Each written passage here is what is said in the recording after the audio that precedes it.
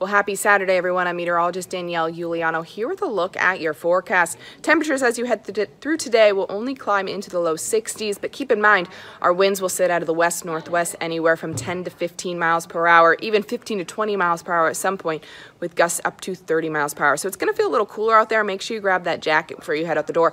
63 degrees for our high today, mostly sunny skies. And as we head through tonight, those temperatures dropping close to that freezing mark. So our inland counties are already under a freeze watch Saturday night into early Sunday morning. Sunday, temperatures warming up into the mid to upper 60s with mostly sunny skies, and then we continue our warming trend through a good portion of the week before we track our next cold front midweek that's going to bring showers and isolated storms before we cool off the end of next weekend.